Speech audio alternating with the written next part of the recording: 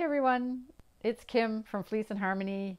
This is our knitting podcast recorded on our sheep farm in Belfast, Prince Edward Island, Canada. This is episode 78. If you're joining us for the first time, this is a podcast about our farm life and my knitting life, and we own a woolen mill, so are my spinning wool making life as well. If you've been here before, then you know what to expect. This could go anywhere in any direction, but we'll try to keep to the agenda today. So today we're going to talk about the farm update as usual. I have some whip, the same whip that I've been showing for a couple weeks now, or a couple podcasts. No rips, so that's great. That's good news. Nothing that has been ripped out. And I'm also showing an FO. Again, it's a little bit of a cheat because it's not my own FO. It's Jennifer Hicks' FO, and she's working here in the mill with us. So I'm going to show her her project that she worked on with one of our yarns. We also have quite a, we have an update on the Kate Davies Knit Along that we're doing. So we'll talk about that. My whip is actually my project for the Kate Davies Knit Along. And we have quite a long shop update because there's a lot going on right now. Everything's gearing up for sweater weather coming sometime, even though today is just a beautiful, beautiful summer day here. So, but it's not too early to start talking about what we're going to knit for winter. And I also have in the mill segment closer to the end of the podcast, and today we're going to be talking about another preparation step, and it's the last step before we get to spinning. And we are going to do part 2 of the harmony part that we started in the last episode, and this is the walk down Portree Road. So we'll get started with the farm update. So if you've been following along, we've been talking about the weather, and this the weather that we would have dreamed of having in the last 3 years. We got this year, but it came a little bit at the wrong time because it came right when people should have been making hay. So the irony of the weather on Prince Edward Island, in the eastern part of Canada right now, is that we're having a few days of sunshine, a few days of rain, which is perfect growing conditions for most things. But if you're trying to make hay, it's a little bit of a nightmare because you need at least 3 days without any rain to allow your hay to dry out properly so it cures properly in the barn. So everybody is behind cutting their hay. People that cut the first cut of hay, so if they were early enough in June to cut their hay, they've got lots of hay. And right now there's lots of hay around, but what they're cutting now is not really that great quality. It's better than having no hay, but it does have a tendency to be a bit dusty if it hasn't dried out enough. So now people are a little bit worried about that, depending on what kind of animals they're feeding. For us, we are worried about what sheep like to eat, and we had a 26-acre field that is planted in forage for our sheep. And as you know, if you've been following, the farmer that cuts our hay for us wasn't able to get to the field to cut it. So he finally got there last week and took a look at the hay, and it's not really going to be good. It's not going to be really good for sheep. Sheep need a high protein hay, and this is overgrown, obviously, because it should have been cut really, really early in July. And it's way overgrown, so it's too tough and not enough protein for the sheep. So we could sell it to farmers that have beef cattle, but there's enough hay around for them this year, so there's a little bit of a glut of that kind of hay. So it's not worth it for us to cut it and wrap it and bale it and try to store it. So what we decided to do is that the hay was cut in the field. It's left on the field to dry, and then the farmer that makes our hay is going to come back and turn it over again to make sure it really dries out. And basically we've got compost for the field, so it'll just stay in the field like that and go back into the soil. And it's not obviously not the best case scenario, but these are the kind of decisions that farmers have to make. It's actually less expensive for us to do that and buy the hay that we're going to need this year than to go to the trouble and wrap that hay and do all the preparation. And that's the most expensive part of what we do in haymaking. We have, you can make haylage, so it doesn't need to be as dry hay, but there's a plastic wrap that goes around that, and it actually ferments the hay over the fall and into the winter. And that wrap that goes around is really expensive. So the most economical thing to do, weighing everything in the balance, is just to leave the hay on the field, just making sure that it's turned over and dried and not staying in the same place. And then the new hay will grow up, the plants will grow up underneath it, and next year we'll have a field has a little bit of mulch on it, and it's the best case scenario. So the good news is that the farmer that makes our hay has enough hay for us to buy to feed our animals, the horses and the sheep. And we're just going to rest our field for a year. So that's what's happened with our hay. Now, in the west of Canada, if you're not watching from Canada, the situation is pretty dire. They're having a drought in the western part of Canada, and then even further west, like in Alberta and BC, the forest fires are it's completely horrendous what everybody's dealing with there. And I'm watching the news every night. People are having to move their animals out of evacuation zones, so you can imagine the logistics of that. It's a really really rough situation. But because we have so much hay here, the Department of, or the Federation of Agriculture here is actually organizing a shipment of hay to go out west, so those farmers will get some of our hay, not our hay, but pay from PEI and Nova Scotia and other places in more eastern in Canada. And they will ship it out to the west for the farmers out there that will need to feed their animals. So we're really thinking about those folks every day, and the problems that we have here with cutting hay and leaving it on the field is really small potatoes next to what those farmers are dealing with in the western part of North America, actually, because I think it's extending down to the States, the same kind of conditions. So that's life on the farm, as we said. If you've been following for a long time, you know that it's not always easy. But it's still, still a very satisfying life, but you have problems that you have to solve all the time. It's a problem-solving type of job being a farmer.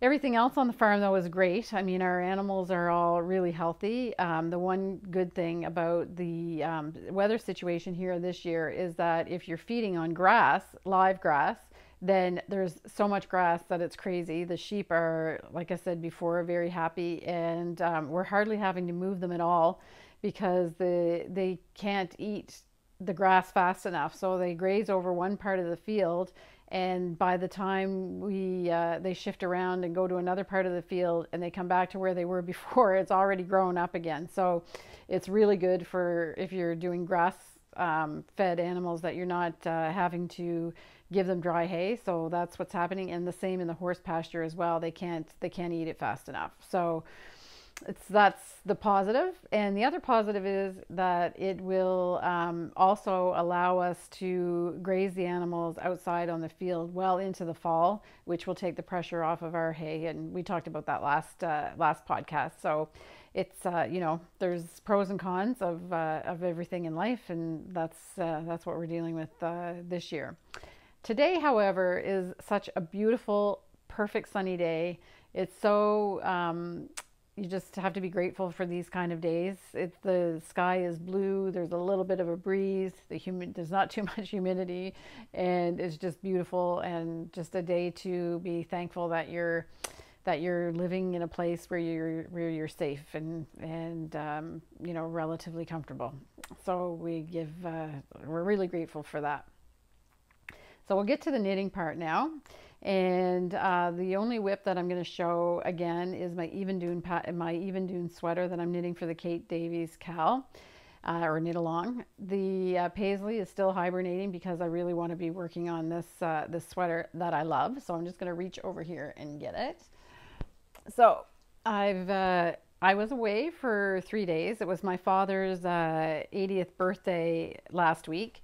So I did take 3 days to go spend time with my parents.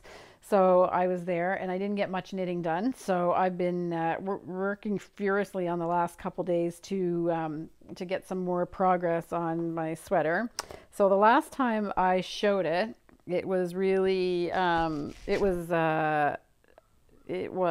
up to here, this spot, more or less. I'm just going to try to, the second blue stripe is where it was. So I'm continuing on down, and I'll just stretch this out. So as I'm knitting this, I'm getting a little worried about the yarn quantity that I have. So I thought I might actually be able to knit this sweater with one full skein of each of the colors, and have enough yarn to do the length of the sweater that I want. But I don't think I'm going to have enough with just one skein now.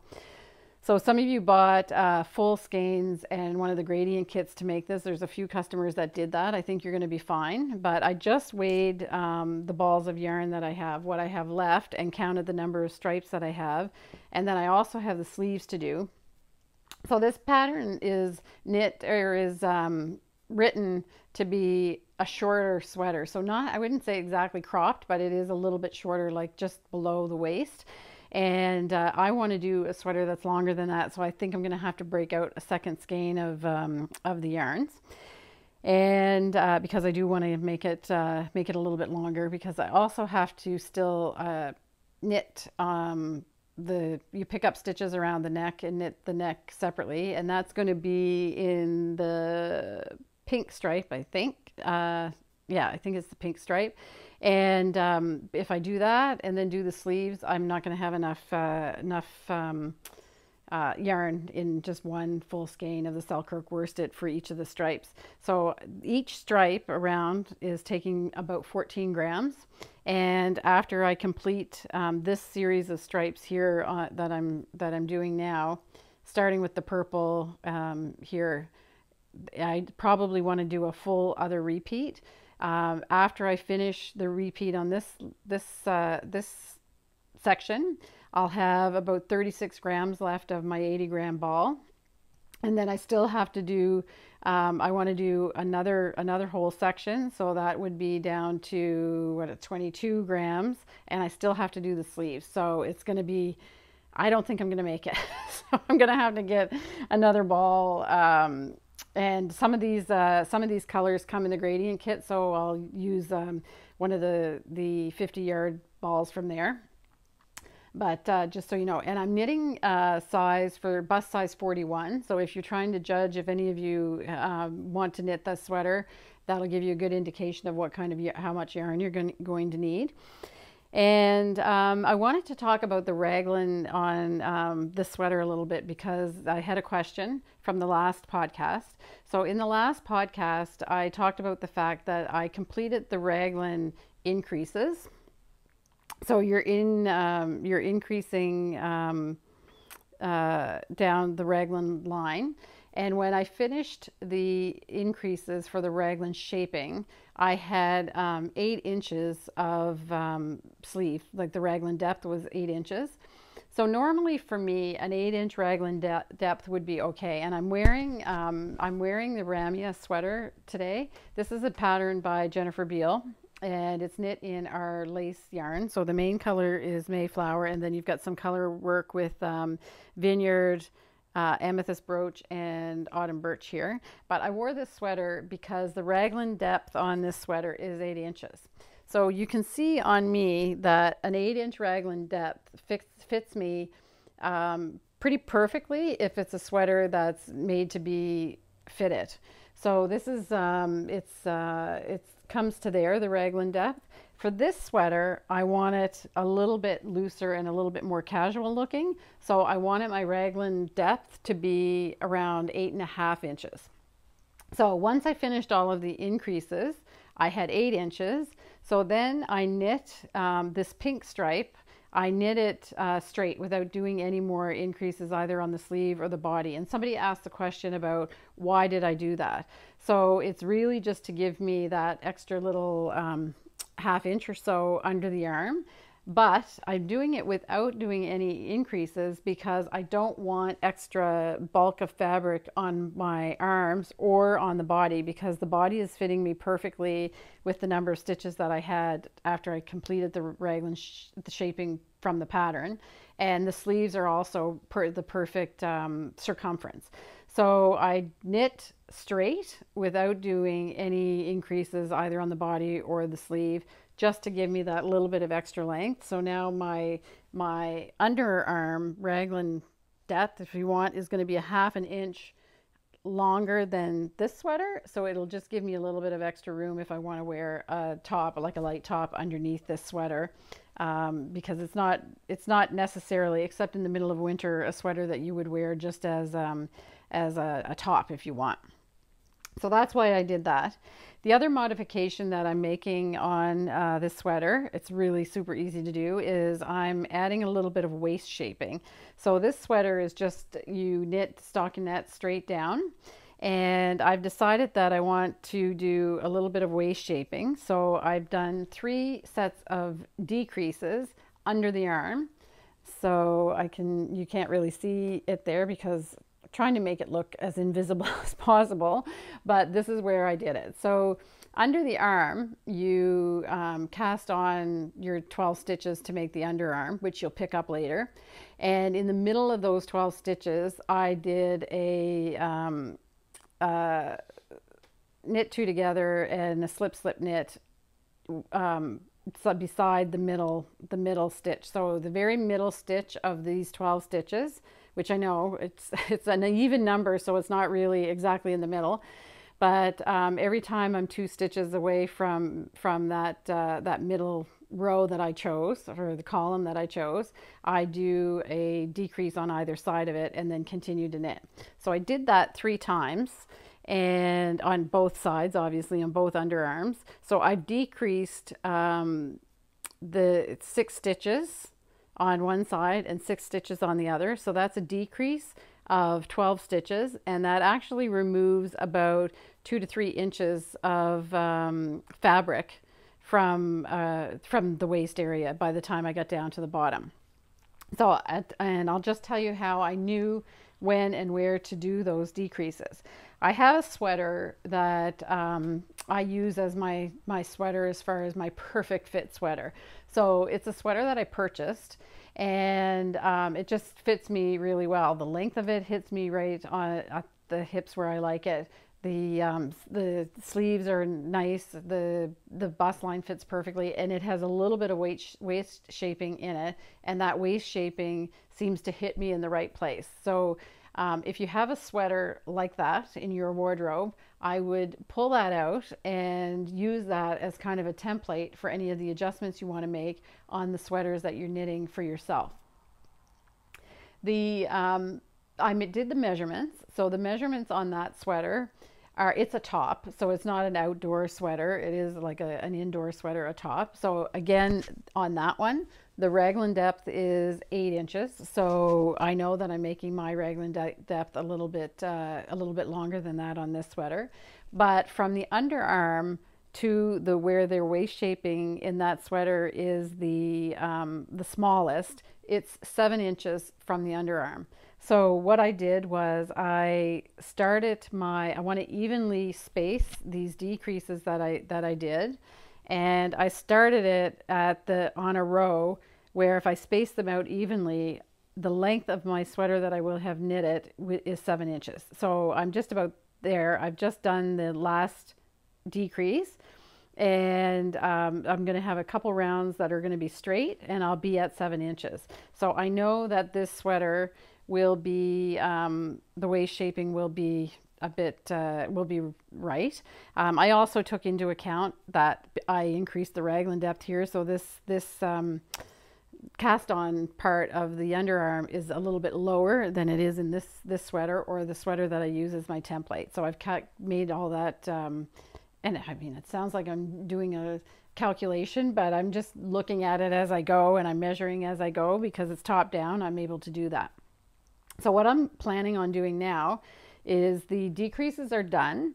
I'm going to knit 1 or 2 stripes. I'll just see how it looks. And then I'm going to start to do the increases, and I'll evenly space 3 sets of increases on either side at the same number of rows that I spaced them out here on when I did the decreases.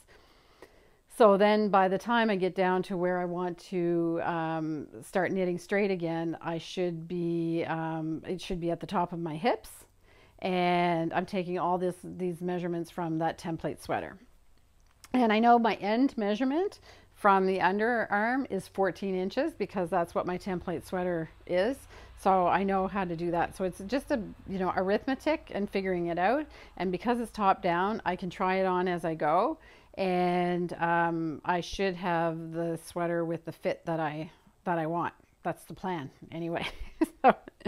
so that's that. So I'm just going to continue going with this.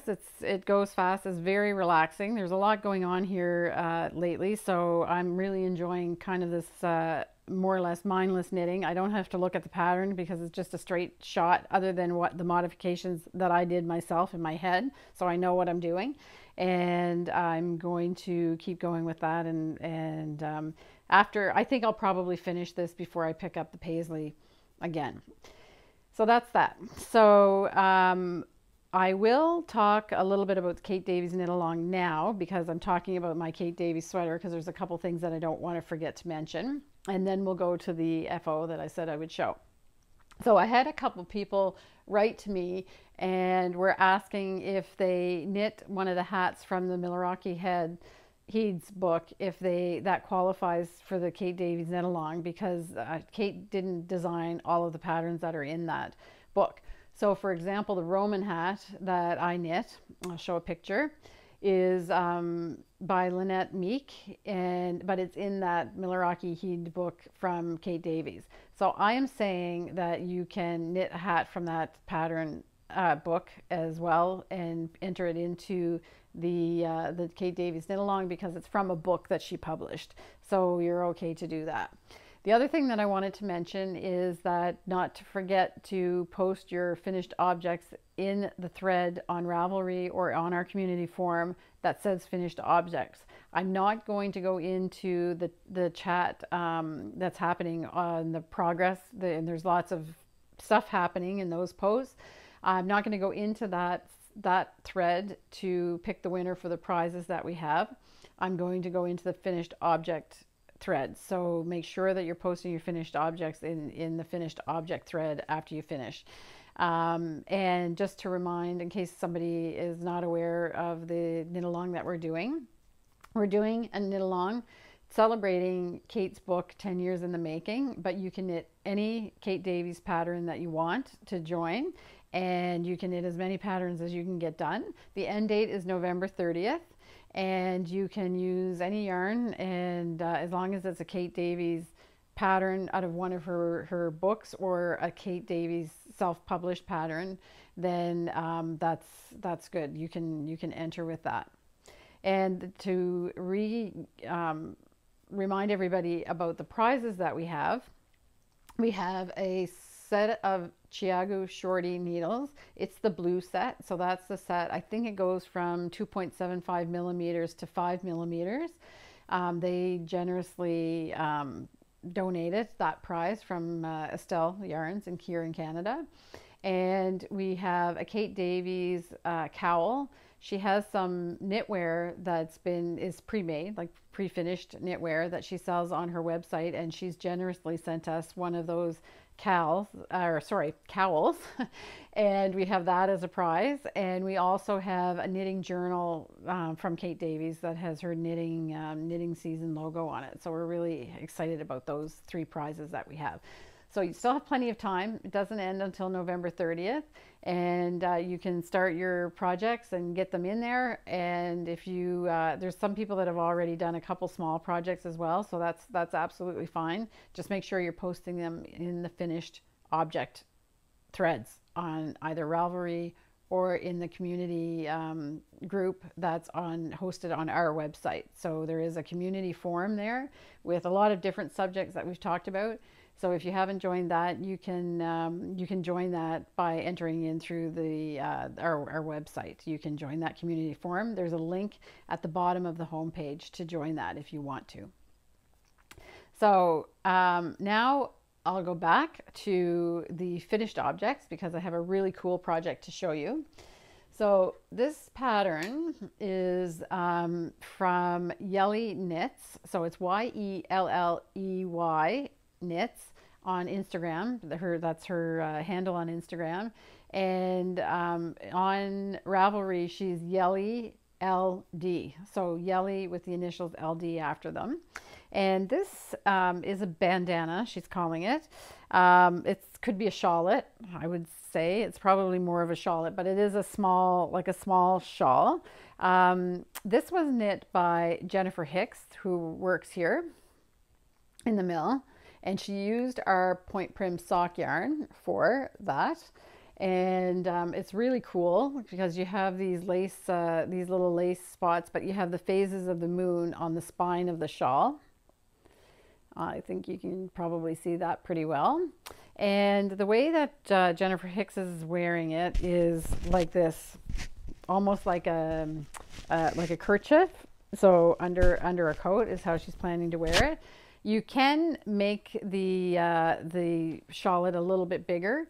There are instructions in the pattern that allows you to do that, tells you how you do it. So where do you find the pattern? Again, it's called the Blooming Moon Bandana by Yelley LD on Ravelry. It was designed for an electronic, an ebook called the Sun and Fog Summer 2021 Meadow Collection. That you can also find on Ravelry, or you can buy this pattern separately from Yelley LD as well. So it's knit with our sock yarn, and the construction is really cool because what you do, you start with a tab cast on like you would for many shawls, and then you start your increases, and the modeling in the color of the yarns is because you're holding two yarns together. And then when you knit along from one side to the other, when you get to the middle here where you have the phases of the moon, you knit with a single strand and you do the color work. So you separate the two strands that you're knitting together to create this, this color work section in the middle. So it's really cool. And like I said, you can expand it a little bit. The pattern, this shawlet or bandana took one skein of the each of the sock yarns that were used. So again, I'm going to skip around a little bit because some of you that know our sock yarn are saying, well, wait a second, that looks like slate, that dark gray, and we don't have a sock yarn there's no point prim sock yarn in slate. So surprise, we actually have launched 3 new colors of point prim sock yarn. So the other color in this is Seagull, the light gray that we've had in the catalog for quite a long time. But the 3 new colors that we've launched are more neutral shades. So we have a lot of really bright, great colors in the point prim sock yarn that we make here. But now we're launching Slate, which is one of our best-selling colors in the other yarns. I'm just going to give you a good look at that. And again, for people that don't know point prim sock yarn, this is a wool mohair blend. We don't do use spin with any synthetic fibers in our mill. So this is blended with 20% mohair for strength and 80% wool. So for people that don't know our yarns very well yet, the wool that we spin our yarns out of is all sourced from Prince Edward Island, from our own farm and 3 other farms here on the island where we know the farmers. So we are spinning their wool into our yarns. And the mohair is Canadian mohair. We buy it from Ontario. So it's all Canadian sourced. And we spin all of our yarns in the natural color and then hand dye all the skeins using greener shade dyes, which are acid dyes, but they're certified organic. So that's how we make the yarn, and you'll see if you stay tuned for the mill sections, you'll see the whole process. So this is Slate, And so that adds another neutral. So for in those darker shades like that, we now have slate, we have a night without stars, and we have rhubarb for red. Then we decided we wanted to add a brown, so we chose chestnut, which is a color that we make also in the worsted and the Aran, but it's just a lovely soft brown, pretty neutral. And we've now made that in point prim sock yarn, so it's just delicious. That's chestnut. And then we decided to do a green, and we've done fir. So fir is a pretty neutral green as well. It's also the green that's in the green gradient kit in our Selkirk worsted yarns. It's the dark one in that kit, but now we've introduced it in the sock. So we're really happy to have these three shades, and we looked at the way that they go together and the way that they go with the other yarns that we have. So that's something new that you can purchase from our web store. So that's the part of the shop update. The next thing that I wanted to talk about, we're going to do a bit of I'm kind of jumping around between the shop update and other things that we're talking about because of just the way that the items are in the shop update. We're going to do a Rowan review on a new yarn. So we're going to do a deep dive on a new yarn that Rowan launched last season. So the Rowan review is on cotton wool. Cotton wool is a new yarn that Rowan released last season for the spring and summer season.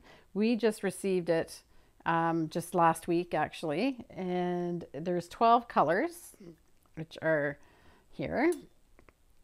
Just going to give you a good close look at those, the 12 colors, and we're going to talk a little bit more in depth.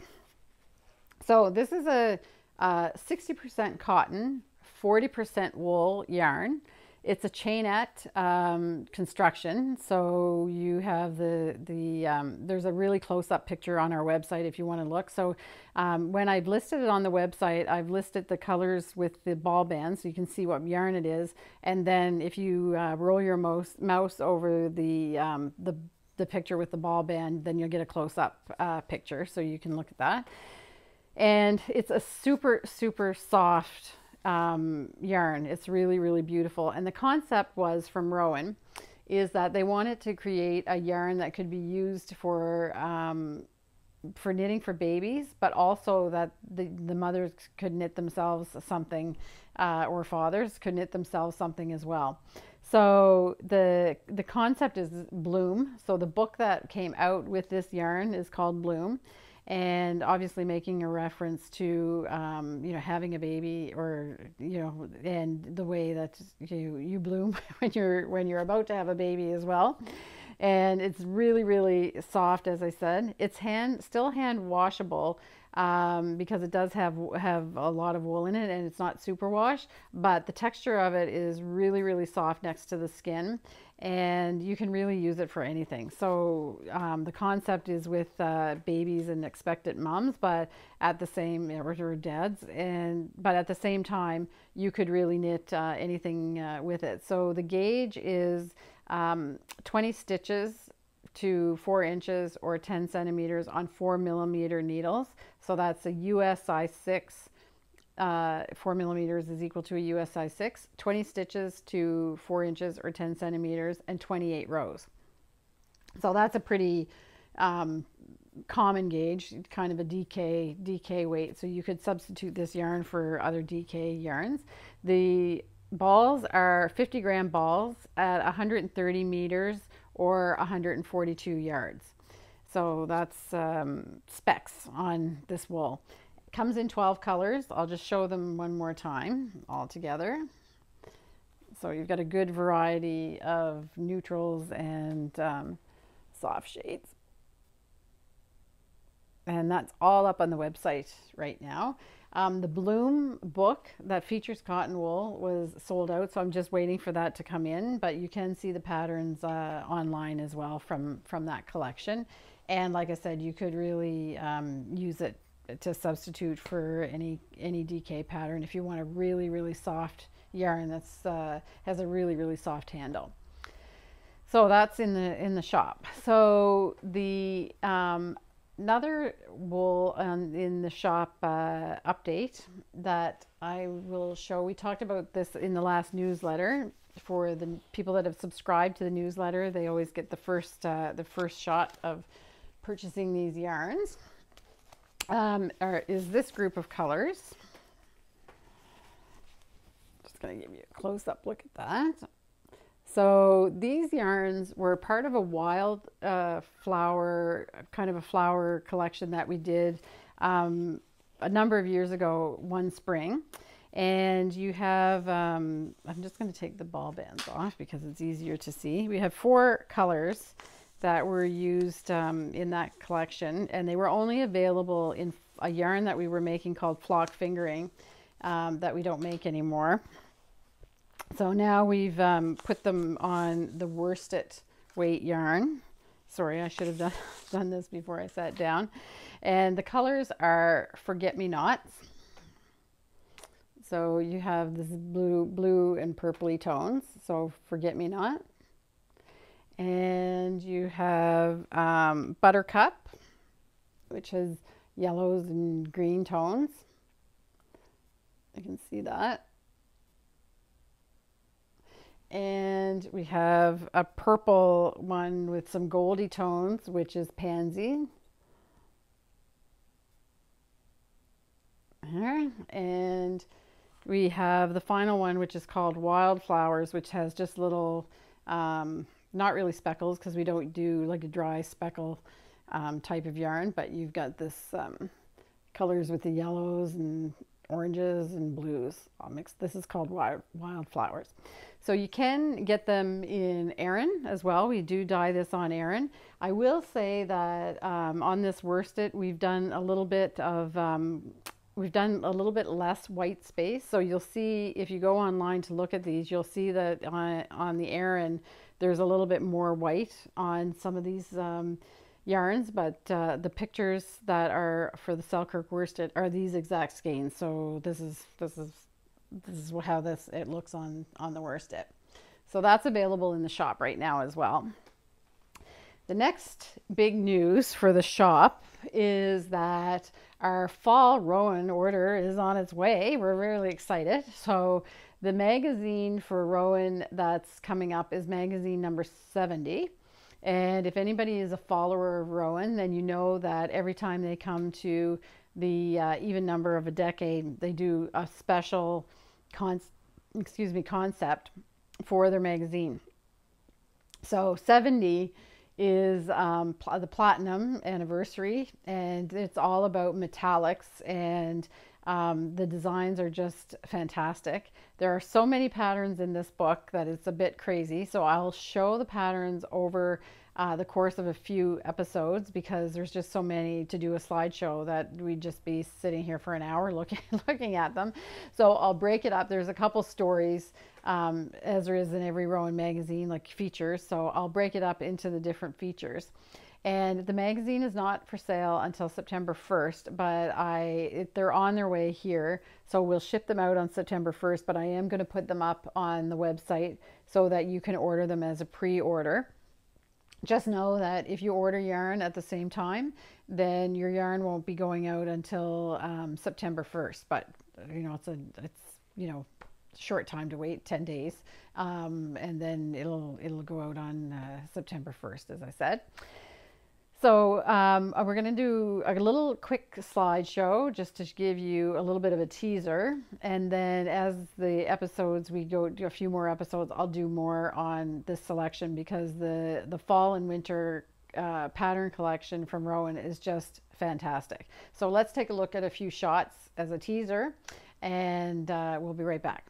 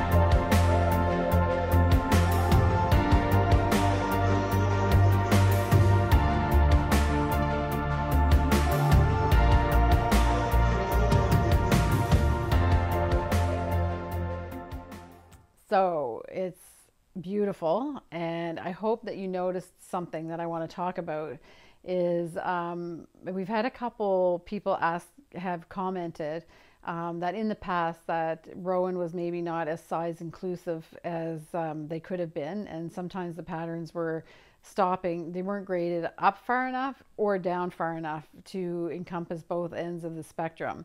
So I'm sure that you noticed that they've made they made a commitment to the retailers actually a year ago that they were going to expand the range of sizes that they were offering in their graded patterns. This is the first Rowan Magazine that has showed what their efforts were. So I'm pretty happy about the fact that they've chosen to show a lot of the patterns in 2 different sizes. So you'll notice the models are 2 different sizes in some of them, and then there's patterns that are just showing on slider models, and then there's patterns showing at the other end of the range, but they're all so beautifully done, and that grading has really expanded for Rowan. So I'm really happy to be able to present that and to show what the work that they've done. So I would expect that this will just continue. This will continue as they go through this process. So I hope that you're happy to see that, as I was. And it's always easier for people to imagine themselves in a pattern when they can see themselves in the photographs. So the approach that Rowan has taken, I think, is to be commended, because they're showing both ends of that scale. So it's just it's great. So we'll look forward to that. There's so many patterns in the book, as I said, that it's just a bit nuts. It's like there's going to be lots of choices, and there's like all kinds of new books coming out as well, which we've ordered all of them. So we'll get them in as they become available. And then there's more surprises to come in this winter season with Rowan. There's a couple really special projects that they're working on that are not going to be released until a little bit later. So the launch date for the magazine is September 1st, but then there's other things that are going to be launching on October 1st, which I'll tell you about as we get closer to that. So it's going to be an exciting time in the shop with Rowan, and some other projects that we're planning as well with our yarns. We have a couple new patterns coming out from designers, some that you know already, and some new designers that are working with our yarns. So we'll look forward to a really fantastic knitting season coming up in the fall. Okay, so this is going to seem a bit choppy because when we turned off the video, I realized that I forgot to do an update on the Fibre Festival. So I recorded this after I finished the podcast, and I'm going to insert it wherever I found the place to insert it. So just to recap, the last time I told you, the last podcast, I told you that we're starting to talk about the Fibre Festival for 2022, and that we weren't sure if we were going to be able to get the same venue at the PEI Convention Center that we had, which is the Marriott Hotel. And because it's PEI, we all still call it the Delta, because it was the Delta before it was the Marriott. So you might know it by any of those names. So the Marriott has confirmed that we have the dates available that we wanted in the last week of September for the Fibre Festival for 2022. So those dates are September 23rd, 24th, and 25th. So you can mark that on your calendars, and the Fibre Festival Committee hasn't met yet, but we will be meeting shortly to start planning and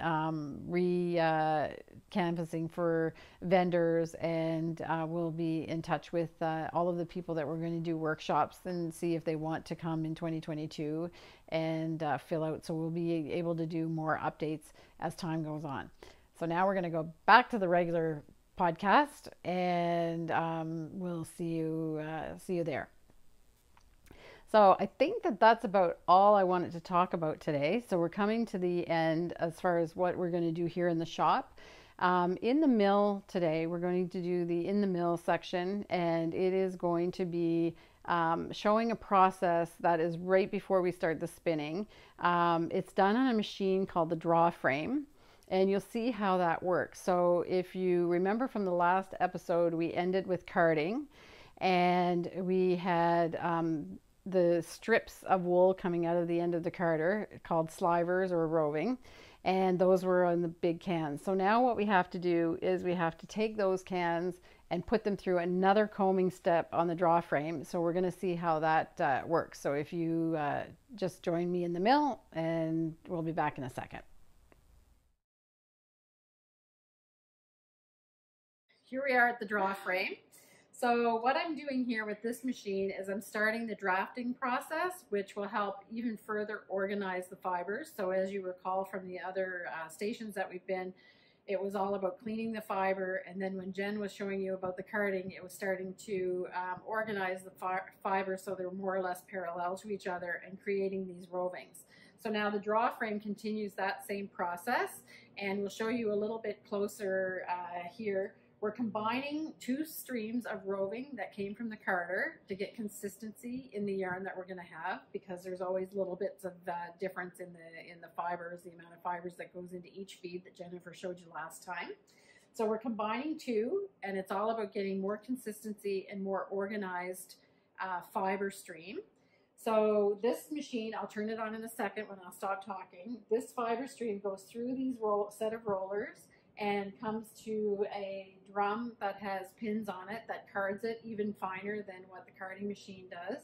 And then when it comes out, you have a stream that goes directly behind the spinner, which we'll show you next time. And this is when we're right at the final set process before the spinning starts. Okay, so we're going to start up the machine. I won't talk because it makes a little bit of noise, and you're going to see how the fiber is traveling out of the cans and into the machine on this end. It's a relatively slow process, and this bar helps to ease the fiber out of the cans, because as it comes to this process, it's getting a little bit more delicate because it's getting thinner and thinner. Okay, so in a second I'll turn on the machine, but you can see that the fiber stream now is thinner than it was when it went in because it's been stretched. Some of the drafting has already taken, and if I break apart this roving, you can see that there's hardly any disorganization at all in the fiber stream. So it goes into these cans, and then these cans go directly behind the spinner, which you'll see next time. So we'll just start the machine so you can see how it comes out.